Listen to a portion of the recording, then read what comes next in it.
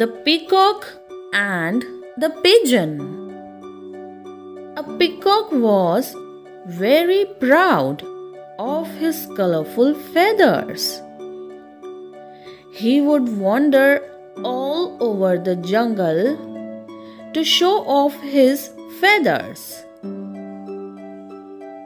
One day, the peacock came across a pigeon. "Oh, you poor pigeon," he said. "Just look at your plain feathers. They look dull and boring. Just look at mine. They are so colorful," the peacock said.